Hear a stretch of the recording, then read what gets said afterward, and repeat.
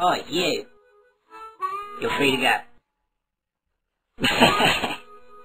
Not really, but you've got a package. Don't get your hopes up.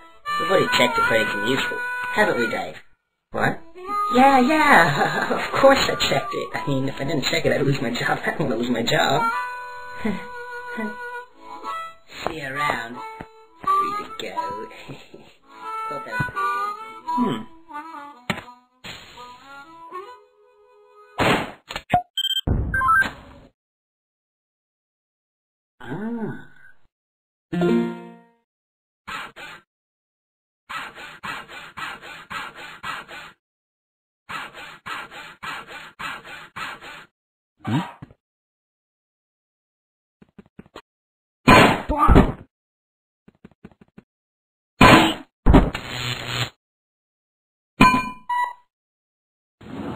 Hey, he's escaping.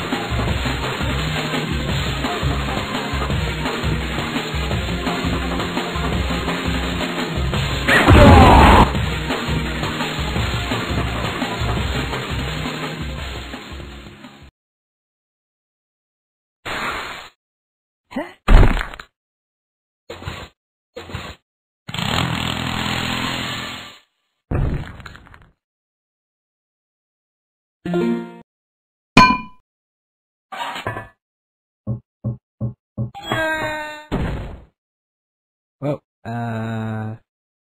yeah.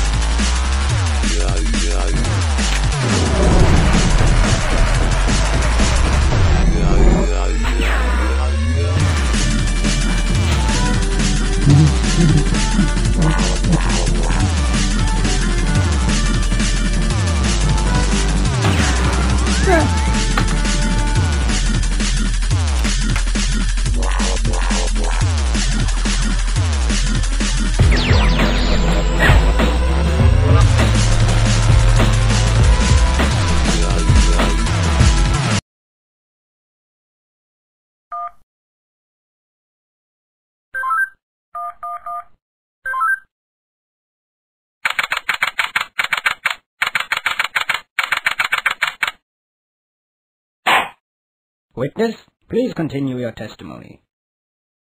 Okay. I was riding alongside my partner, the armored man. Suddenly, spotted a bag on the side of the road.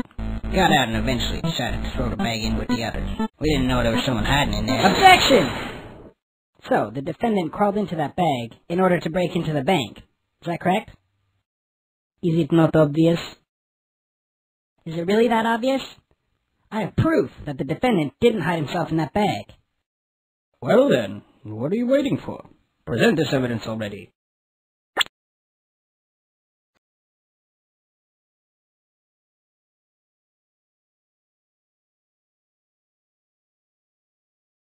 Take that! Is that the bag the defendant hid in? Yes, but there's one thing that's been bothering me. If the defendant really was hiding in this bag, then how did he tie the knot from the outside of the bag? What? If he was inside the bag, it'd be impossible for him to tie that knot on the outside.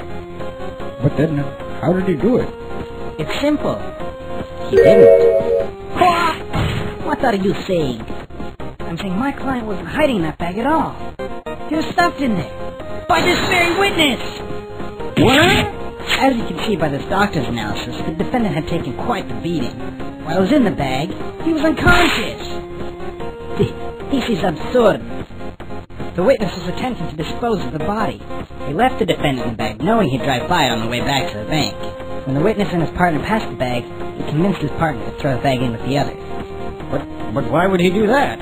Why, to dispose of the body, of course. There were millions of bags of money in that bank, and the witness knew it would take a long time before the victim was found.